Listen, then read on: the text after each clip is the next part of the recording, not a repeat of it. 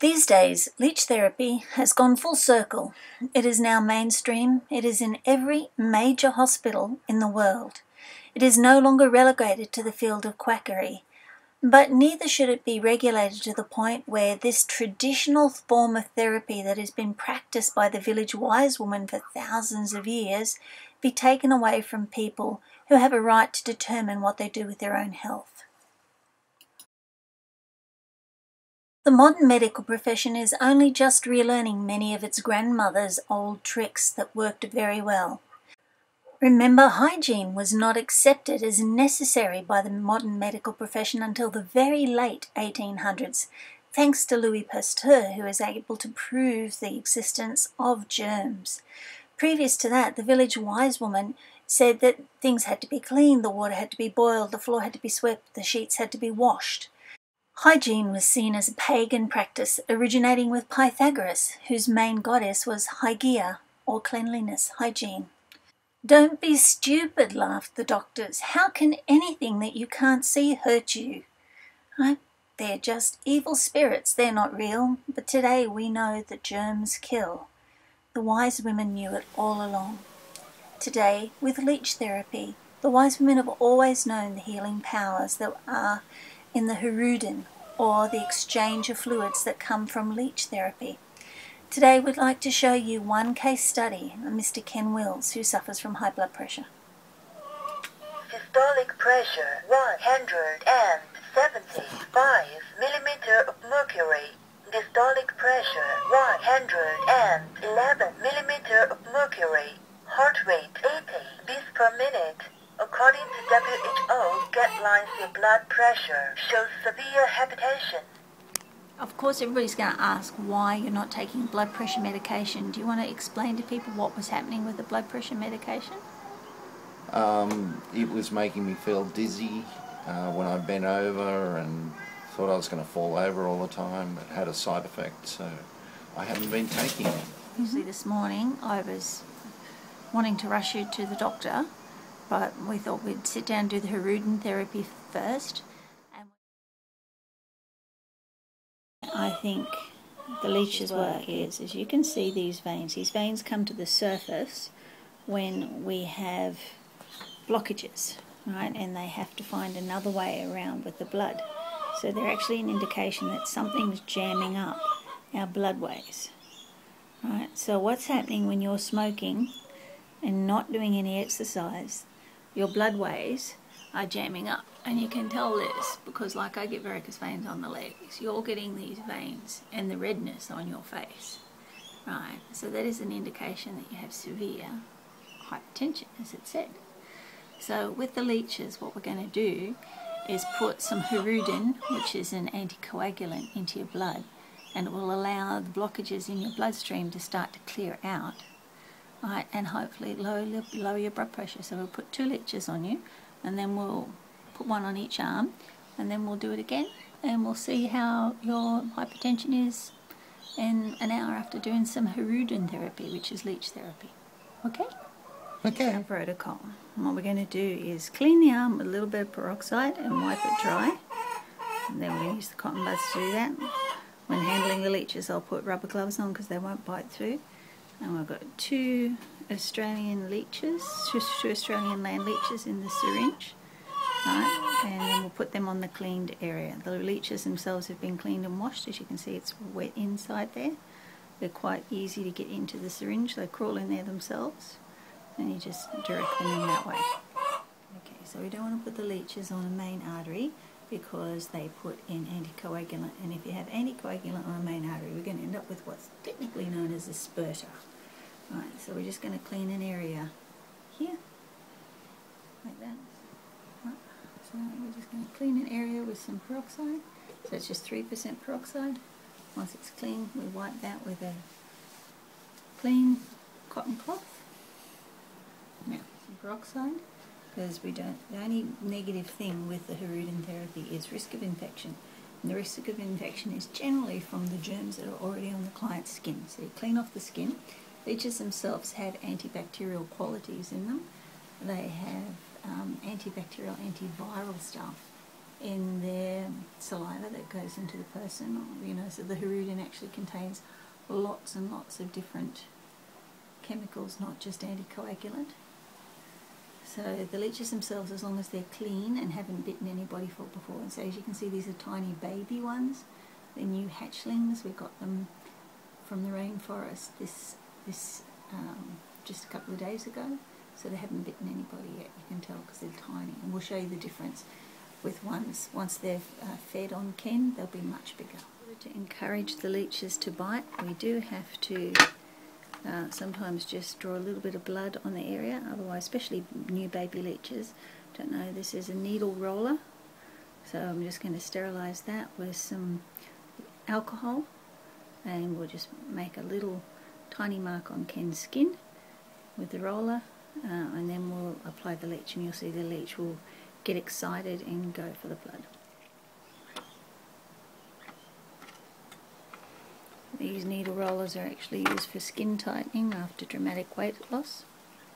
So, but we're not using that for that today. Today we're just going to prickle Ken's skin. So let's go to that spot on his arm that we've already cleaned. Right. Now you just tell me if this hurts too much, Ken. The idea is just to bring a little bit of blood to the surface. Easy, mate. Alright, darling. So is that looking a little bit bloody there? Or are you just being like typical male big baby today?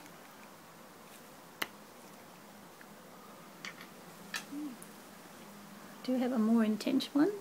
So let's see, we'll just do a little puncture with this one.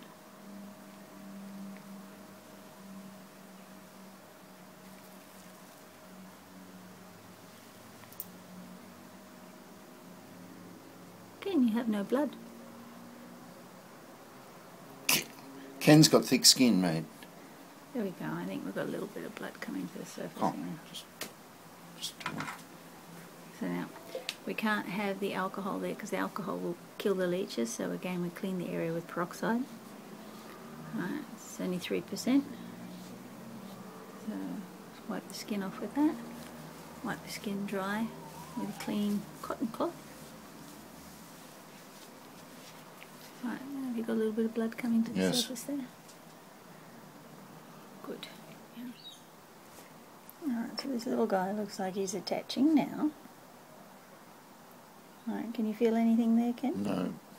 See, they're actually quite painless when they start to attach. You have to leave them a minute because they have an anterior sucker on their bottom end. So you've got to let them get embedded before you try and remove the syringe. And it's also a good idea to have a small prodder that you can actually slide their anterior sucker down with, so you're not going to stretch them and pull them back off your client.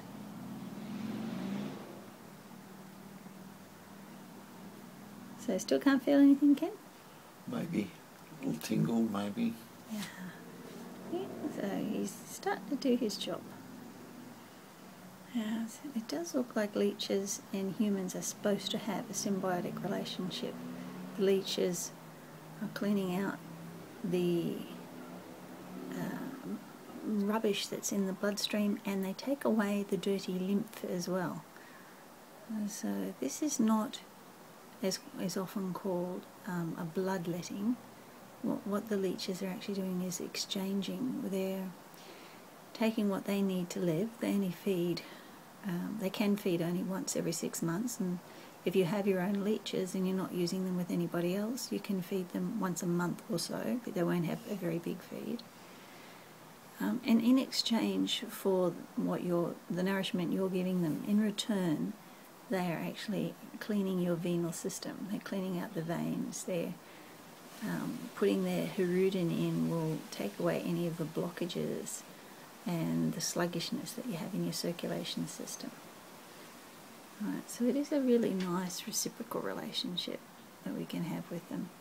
They are very surprisingly clean creatures. A lot of people think that leeches are very dirty, but if you do use a leech, It should never ever be used with anybody else. Oh, looks like his mate's going to go down there and have a go with him.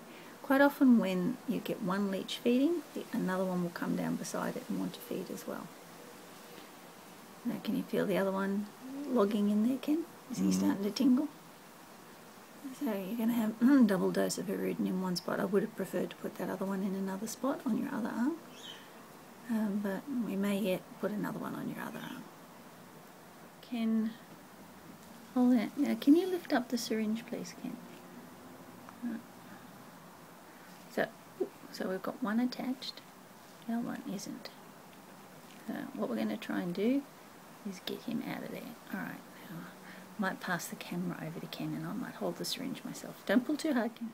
Sometimes the leeches will feed off each other and I'm just hoping that's not what's happening here. Oh no, they're both on.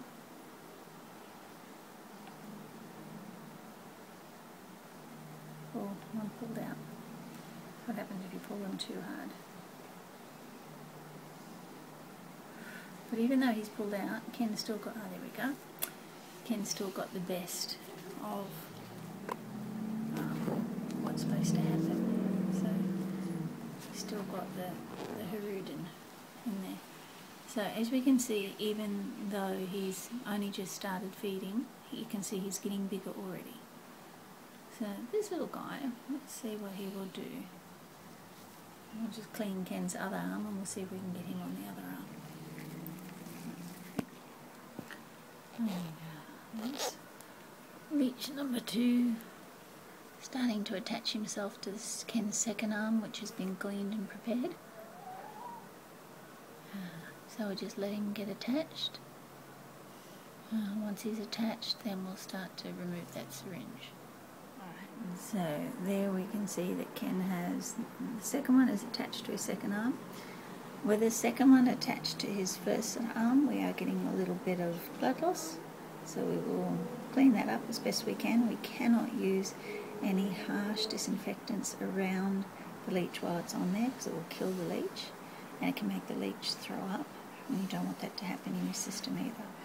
So we're just going to wipe that away with clean water, so we'll do that in a minute. We cannot emphasize how important it is to be prepared and keep all of your gear clean, right, and sterilized. That is alcohol. We've only used peroxide to clean Ken's arm. That's a little bit of clean cotton that we've just used to wipe the second bite on the first arm. A dental tool that we use as a prodder to get the leeches out of the large syringe. And let's keep everything clean. I have seen on the internet some horrific hygiene practices. We are outside. I don't believe in working inside on a nice day. Outside is nice and fresh and healthy. It also gives the client a very nice outlook. As you can see, we're outside in a really nice area. So there you go. So Ken, just tell me what you're feeling. Nothing, a slight tingling, that's about it. Yeah. Can you tell me about the last time you did the hirudin therapy and the result that you got with 2 leeches?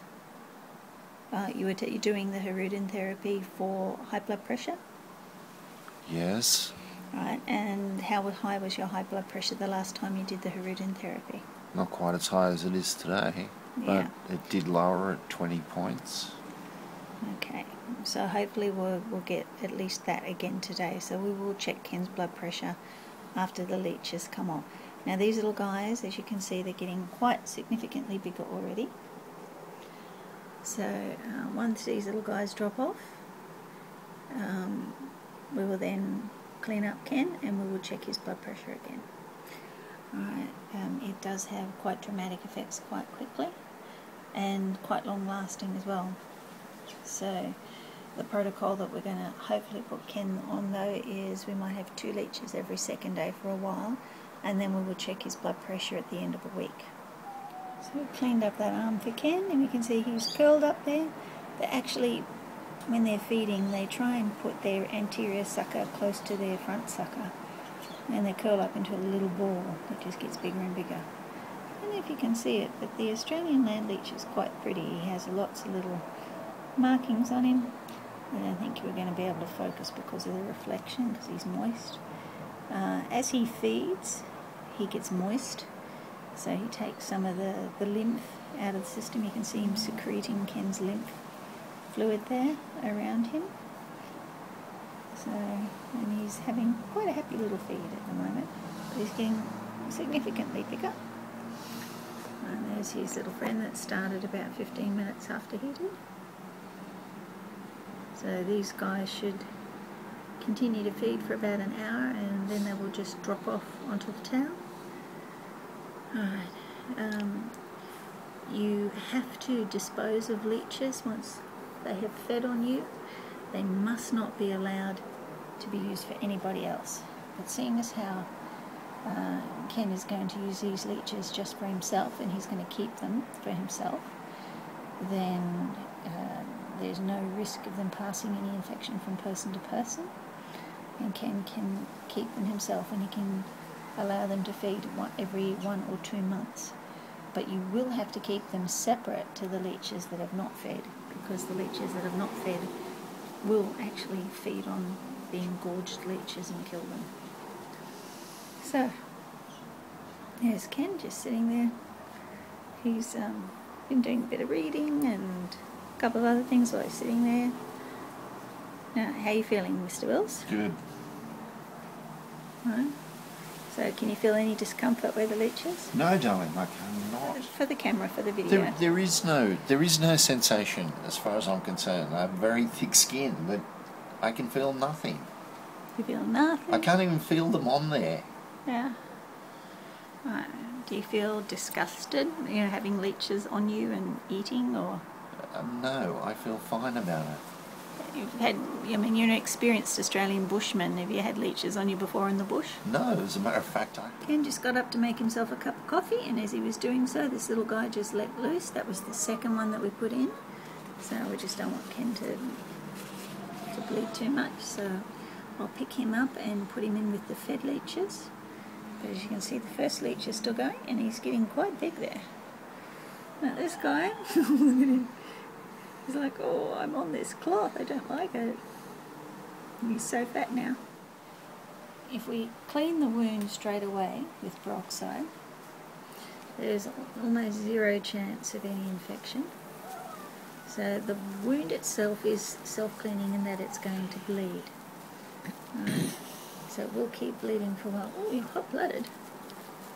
It's quite warm. Has that peroxide gone warm on your skin? Has it gone warm on your skin? yes, darling, it feels warm. Yeah, we're having what's called a catalytic reaction with the blood. Right, so the peroxide is actually fizzing up and reacting with the blood. So the peroxide does lessen the amount of blood loss, but it's not bad for it to bleed. So I'm going to leave this piece of tissue here for Ken, and he can just keep dabbing that on. And we're not going to put that peroxide obviously on this leech that's still there because it would kill him. So he's just showing us the little bite. So it's probably just a little bit bigger than a mosquito bite. Can you turn that arm a bit more towards the light? That's good. Yeah, and Ken has done her root therapy before, and that doesn't leave a mark. It goes down, I think, no mark at all within 2 weeks. As you can see, peroxide significantly slows the blood loss rate, but it will still flow. So we have got some more tissue there to catch the drips. After the second leech has fallen off, we will put a small cotton ball with a little band-aid over each one, just as if, same way that you'd get a little band-aid if you had an injection. Essentially this is nature's perfect hypodermic. Leeches are a symbiotic creature. There's 3 areas of human health that we have to maintain, and one essential one is our circulation. It's surprising the number of health problems that arise in Western medicine because the circulation is not maintained. Okay, so while Ken's waiting for leech number 1 to drop off, leech number 2 has dropped off, and Ken's just dabbing his arm. As you can see, blood loss is only a minimum. It is annoying because it can go on for about 12 hours. So we're just going to put a little band-aid spot on there when he's finished, and that will stop it being an inconvenience. Do you feel inconvenience, Mr. Wills? No, darling, it's dropped off about 5 minutes ago, and the blood's sort of slowly stopping. Yeah. And how long was he on there for? About half an hour? Around about half an hour. Usually they stay on for about an hour, so he was only a little baby leech, so maybe he just had enough. And this guy's still happily chewing away. They chew their way in. They've got Australian land leeches, they have 2 jaws compared to the European leech, which has 3 jaws and leaves a Y-shaped mark. These guys only have 2 jaws, so they do have to bite their way into the skin. But they make far less damage than what the European water leech does. So it'd be very interesting to compare the two.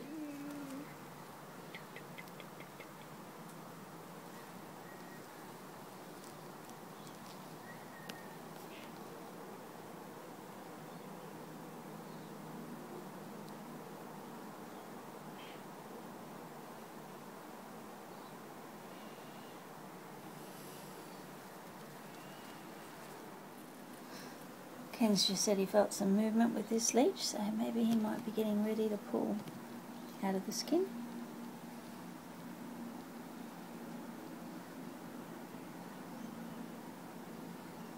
He may have just got to the point where he's so full he can't be curled up into a little ball anymore.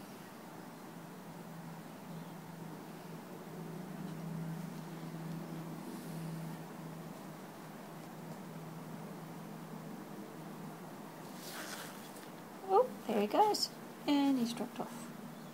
Oh, there we go. Not used to the environment of the town. Right, so I'll just transfer that bit of tissue over there. Let's pick this guy up. I'll put him in with the fed leeches. Ken is going to keep his fed leeches so he can use them again. Saves him going into the bush and trying to find more, but now you can see significant size difference between the two. So again, clean, cleaning with a little bit of peroxide. Minimise the blood loss. We actually want to keep the hirudin in there, not let it bleed all the way back out. As you can see, the size of what they call the wound from the 2 different leeches is significantly smaller than the European leech. This is hardly a pinprick size hole. The Australian leech makes its head very, very small, almost to the size of the pore in the skin before it starts to burrow in. So I'll just leave that there for a minute.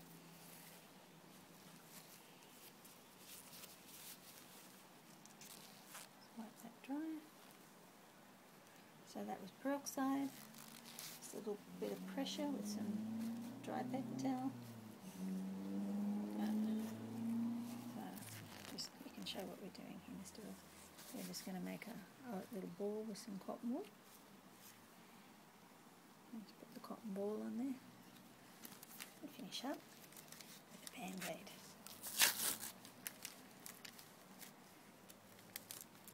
Oh, what's happened there?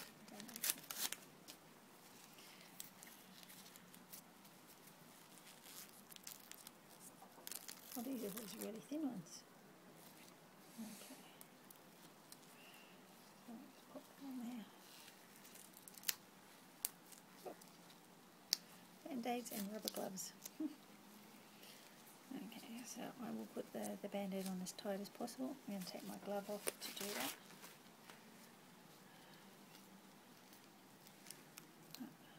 Because the tighter you're on, the more pressure there is, the less likelihood there is of any leakage. So we don't want Mr. Wills to get it all over his shirt when he puts his shirt back on. So just tuck that in. And he really only needs to leave that on there till, well, I'll probably leave it on overnight just to be sure.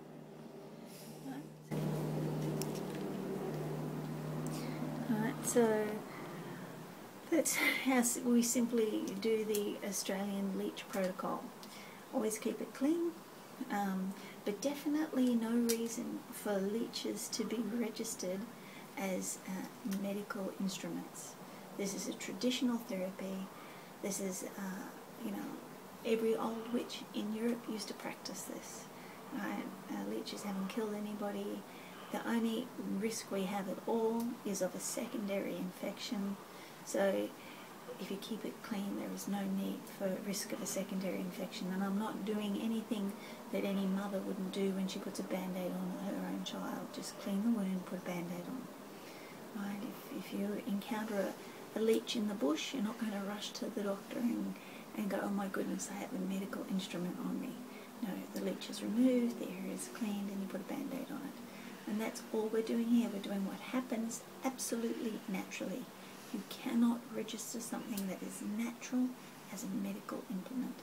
This is a therapy that needs to be kept public, so that people need to learn how to do it so that they can treat themselves, and we can alleviate all sorts of cardiovascular ailments almost completely out of our society, like they were in Middle Europe 200 years ago before leech therapy stopped. Anyway, this is Shé D'Montford, and yeah, join me again and we'll have another look at some more Horudan therapy and other traditional therapies that you can do at home for yourself and start to take control of your own health. If something serious arises, always go and see a registered medical practitioner, but there is lots of things you can do at home for yourself that can make you in control of your own personal health, and that's what we're aiming for here.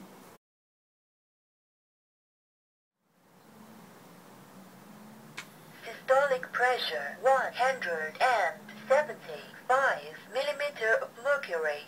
Dystolic pressure 105 millimeter of mercury. Heart rate 77 beats per minute. According to WHO guidelines, your blood pressure shows moderate hypertension. Alright, so Wilsey, you've gone from being severe to moderate with one Horudan treatment within a half an hour. So we're going to keep that up and do it tomorrow? Within 10 minutes. That's like only 10 minutes. So... Baby, within 10 minutes. We've done a half an hour's worth of therapy here. I understand that, but the leeches only fell off like 10 minutes ago. Yeah. So, yeah, let's test it again in a couple of hours' time. Okay, good plan.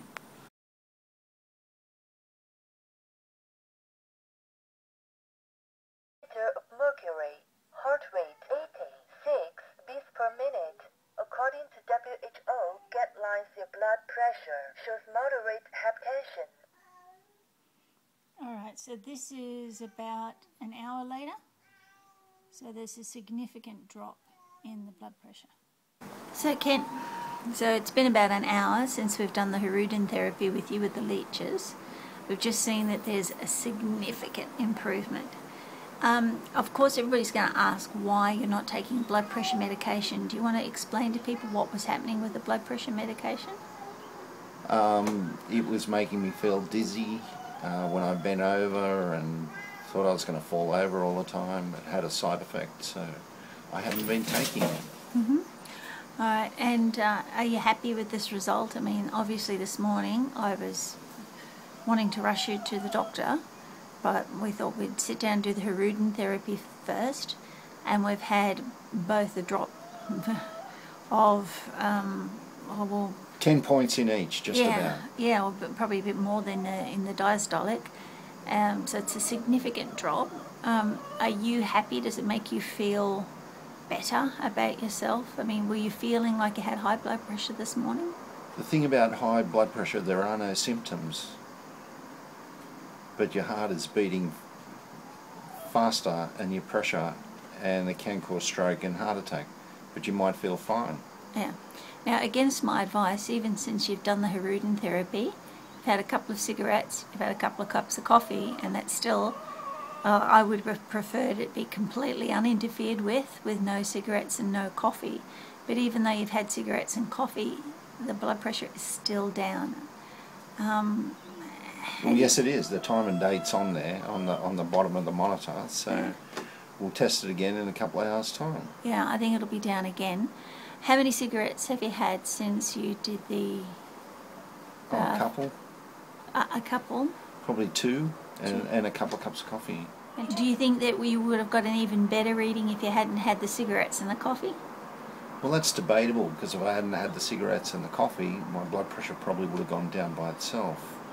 But having the treatment and still doing what I'm doing, it has dropped significantly, and it's only been an hour.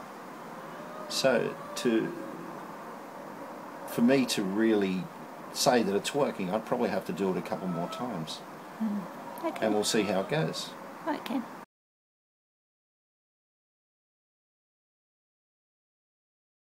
So, Mr. Wills, you just took your blood pressure again. Right, do you want to tell us? Well, it's now 146/85. Right, and is that in an acceptable level, or is that still a little bit high? No, that's in a lower level. That's acceptable. Right, and how many hours has this been since your Leech therapy? Oh, it's been about 4 hours. Excellent. So, I mean, I would advise you to stop drinking coffee, stop smoking, which will give you the best, quickest effect as well. But regardless, keep the Leech therapy up, okay? Good boy. Thank you.